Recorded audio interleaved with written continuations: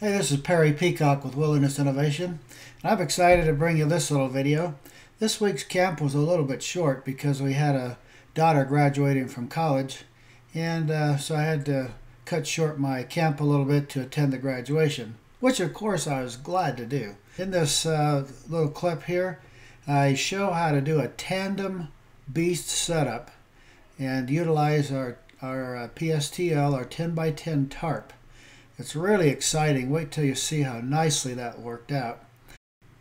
You know, I'm always messing around with fire.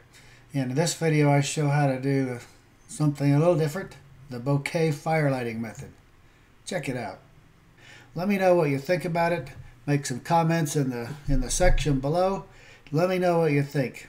Am I stupid? Am I having fun? Or is this cool or what? I'll look for you on the next go round. I got a lot of cool videos coming up after this. Well, this is San Pete County. It's sheep country, and they're out here moving the sheep from one place to another. So when this happens, you just gotta live with it. Let it happen.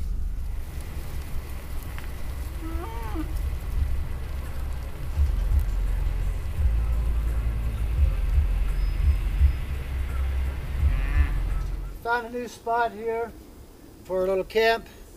Gonna use the beast on the ground. Got more things to do, more things to show you. Take a look at the potential site here for sleeping. I think we'll just go right back in here. So I'm thinking of setting up the beast right in here. This area is full of thistle. It's not gonna bother the beast any to have that there. I'm gonna throw it down here. I may throw something between a couple trees, a hammock or something, just for the heck of it. This is in the middle of bear season up here in the spring, when they're out prowling around a little more. Thinking right down in here. It's about 100 feet or so away from my sleeping. I think I'll have my campfire right here. And as you can see, there's plenty of deadfall wood in here to burn. So I can burn to my heart's content, no problem. I've got two beasts with me today. And this one right here is the one this is the 3-inch, the big boy beast. And then this is the 3 season. So this is 2 inches thick. This is 3 inches thick. Other than that, it's all the same. So I'm actually gonna mess around here with laying out 2 of them, even though there's only 1 of me. I'm just gonna show you something here. So if we look at the ground down in here, we got some rocks. The ground is pretty uneven and bumpy. Then we've even got some dips down in here like this. I'm not going to try to do anything really with it. I'm just going to lay out and do it. You see the beast comes with double-sided snaps all the way down it. So I can actually snap these together so they're attached. So I mean, they're not right against each other, but you know, we're just looking at being able to hook them together for reasons of putting up a canopy. So this is my tent pole adapter set up here.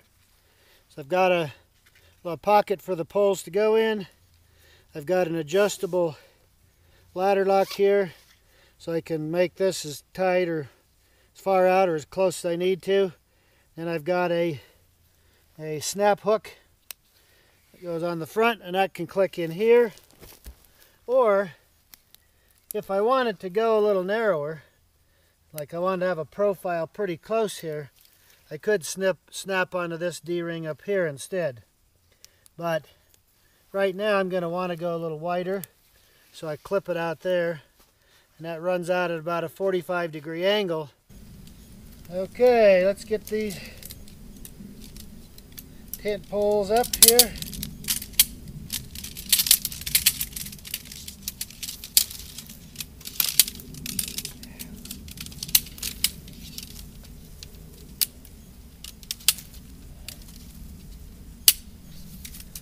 Okay.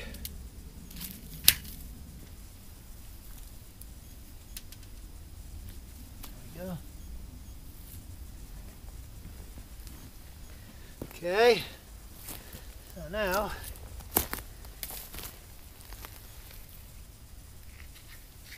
come out here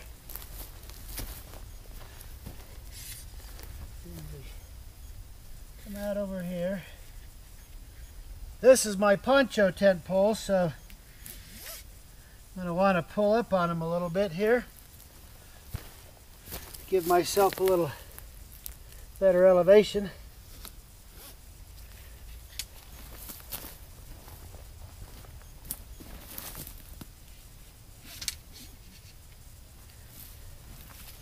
And the nice thing is this is so very adjustable. So now right at this point, you see I'm set up about like this. If I want to go a little higher, which I think I do, want to get up a little bit more. So I'm going to pull in just a little bit more on these. Alright, so set up like this. Have just enough room to sit up a little bit, and you know, I can adjust it up even a little bit more if I want to. I do have a couple options here. I can go diagonal to this setup, or I can go square with it. I'm going to just throw it out square first of all and see how that looks.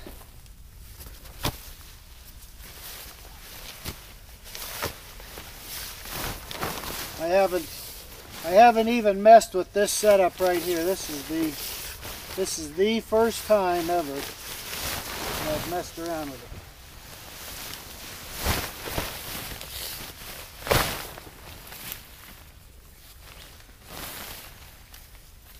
So now right here is the center tab on the tarp, and a person would want to have that, of course, over the center.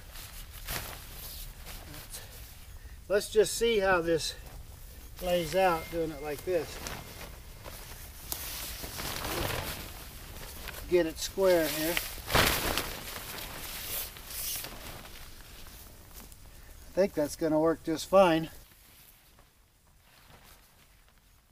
If you've already got a PSTL tarp from us, you can see that the PSTL is going to fit up just nicely to this thing. I think what I'll wind up doing is pulling up right here to give me a little vestibule in the front. And if I have space in the back, I might pull this forward a little bit more even to give me more of a vestibule. Okay, I got the back end staked out. I'm going to come up here and catch this front end. Get it nailed down here. This literally gives me a gigantic footprint. I'm telling you what. I'm not going to pound that in all the way because I got the back where I want it, and I may need to adjust the front a little. So I'm just going to put that right there for now. Alright, I'm going to tie a line on here to pull this end up. So this will give me about a 2 feet, maybe 2.5 foot vestibule in the front here. And so that'll be really nice. Got a pole back here I'm going to secure this up to. I could put a pole right here, but I wanted to leave this open. So going in and out of here, I don't have a pole in the middle. I could use a couple of shears like this and do the same thing and then not have a pole in the middle as well. But this will work just great, I think. So here I go. I've got a shelter here for 2 people. I got 2 beasts inside, and plenty of room for 2 people and plenty of extra gear. I've got a vestibule here that is, my beasts start right here. So I got a vestibule that long in the front. And this is just done straight up with a PSTL tarp, one of our PSTL tarps, which is a 10 by 10 tarp. I put together 2 beasts and snapped them together, and then I used the tent pole adapters, 2 of them on one beast and then 2 on the other beast, so give me a really nice wide footprint. And then I just staked everything down, strung this out, and I'm pretty good to go. Now look at the space I got inside of here. Plenty of room for 2 people. And plenty of room on the sides. The back I purposely pulled a little closer. I could pull that back a little if I wanted to, but I wanted to give myself as much vestibule in the front as I could. So I pulled that up, you know, within about 6 inches of the back there. And you know, I am good to go here. Now if I use longer tent poles, I could raise this thing up more. I could go higher, and I could have a wider footprint. And I could go out farther. I could have a longer, taller arc. I drew the footprint in a little bit for the poles themselves. Look how much room I have inside of here. I mean, you know, I got room to sit up kind of in the middle. I got space on each side of at least a foot. On each side I got 2.5 feet on the front. The beast here is kind of making me violate my own kind of vows here. And that is sleeping in a tent. Because this is kind of a tent. I mean, it doesn't have a floor in it, doesn't have a zippered door in it or anything like that. It doesn't have a door at all. But, so it's still a tarp, but by using the tent pole adapters for the beast with some tent poles, I can convert a tarp into almost a tent over top of my beast, and I can hook 2 beasts together like I did right here. Now you would want to snap them together, though because I've snapped them together down the middle with the snaps that's already there, they can't separate any more than they are.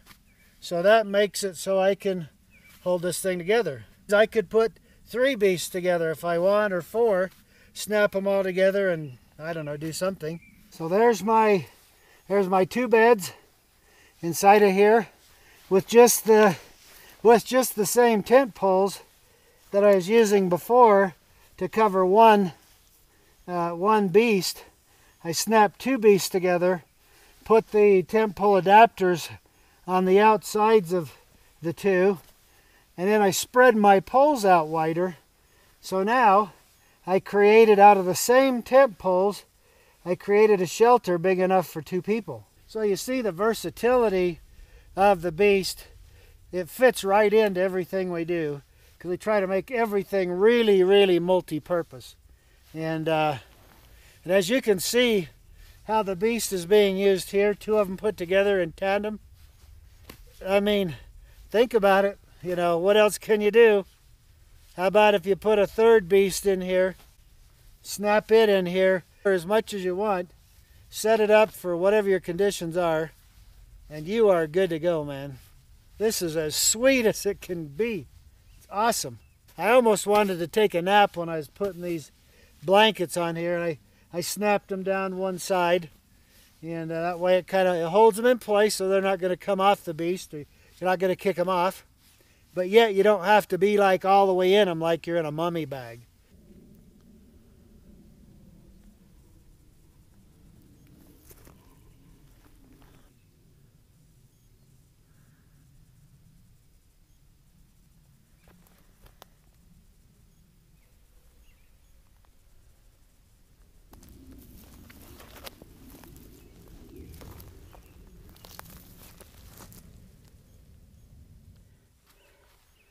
All right, I think we might call this the bouquet flower. The bouquet flower, the bouquet fire. Got a bunch of dead blossom seed heads from last fall. And what I want to do is I want to start those on fire.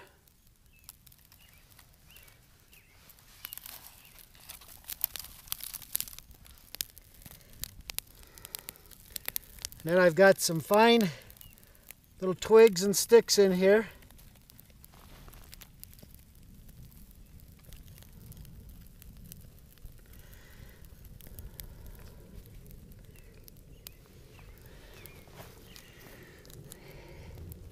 The idea is for those sticks to get started, and just from that little bouquet thing there,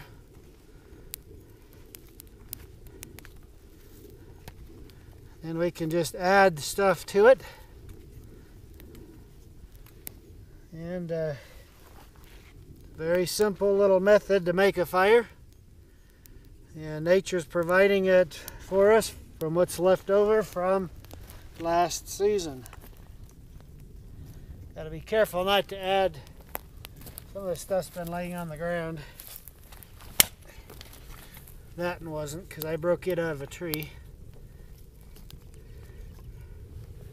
I don't want to put the fire out while I'm getting it started.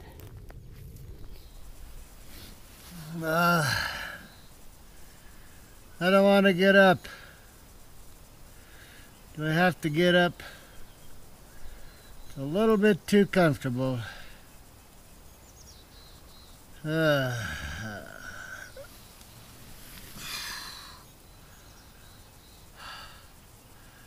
Man, what a great night's sleep. This is so darn comfortable. I love it.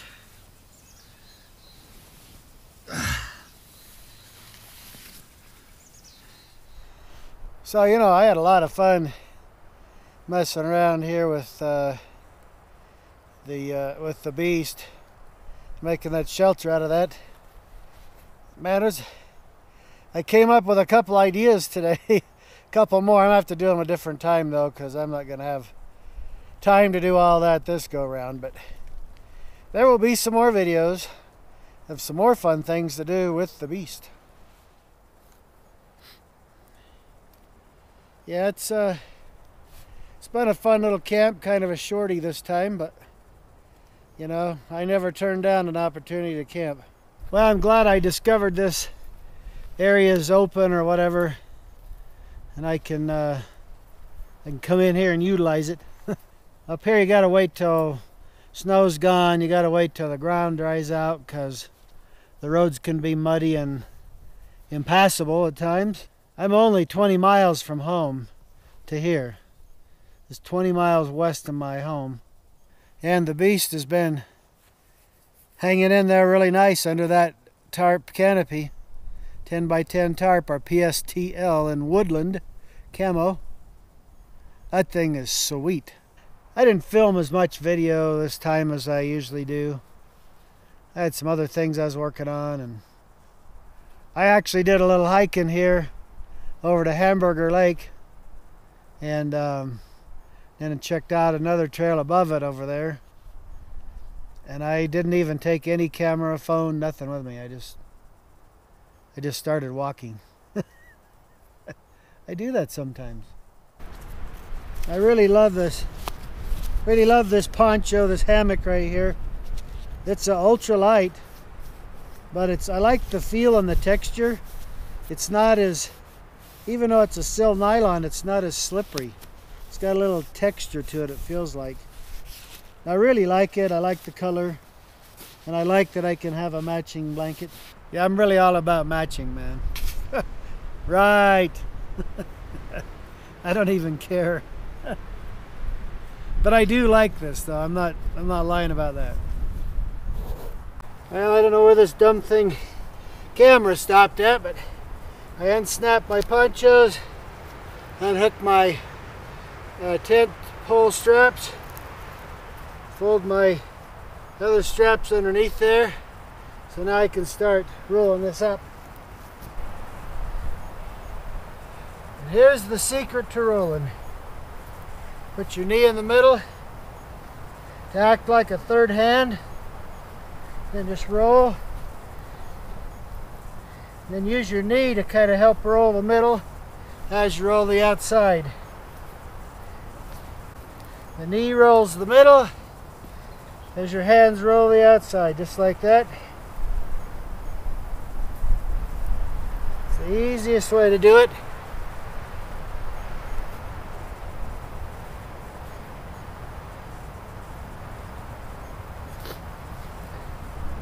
I just keep on rolling her up here.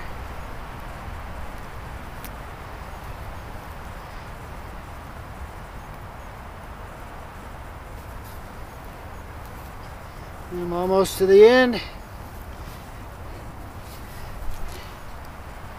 I just grab my strap. Get that even up there and cinch her down. Same thing on the other side. And we are good to go here.